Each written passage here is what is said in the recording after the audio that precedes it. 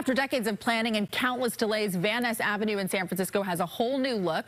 Let's get a live look right now. Our photographer is driving on the new Ness Avenue. Looks a little bit different because these dedicated bus lanes are now in the middle with regular traffic in the two right lanes.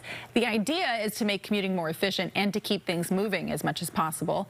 KPIX5's Max Darrow on how this marks a new era for public transit in San Francisco. The San Francisco leaders say these new bus lanes that Muni and Golden Gate Transit will be using will significantly reduce congestion here on Van Ness. People who ride Muni and Golden Gate Transit hope that's actually the case. 3, 2, 1. After a ribbon cutting years in the making, Muni and Golden Gate Transit buses are on the Van Ness red carpet, officially known as the Bus Rapid Transit or BRT lanes. Red carpet is now officially open. The $345 million project revamped Van Ness and how traffic operates within the corridor. Hopefully it can get me down Van Ness faster. This is going to be a meaningful change, reducing the travel time by 30%, making public transportation more attractive to people. Thank you. Katya was eager to see what it was like to get around with the new system. This is great for tourists and for residents.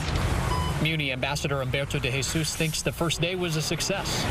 Everything seems to be running very smoothly. He thinks the BRT lanes will help with congestion and traffic safety. Bus drivers, they don't have to worry about pulling out into traffic.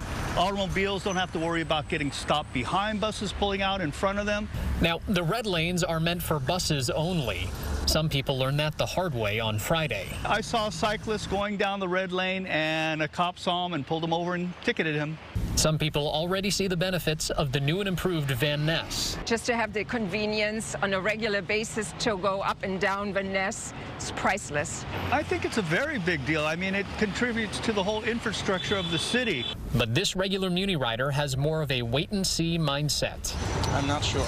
I mean, hopefully we'll make the buses move faster down the road, but I'm not sure if it will really help the cars on the road. In San Francisco, Max Darrow, KPIX 5.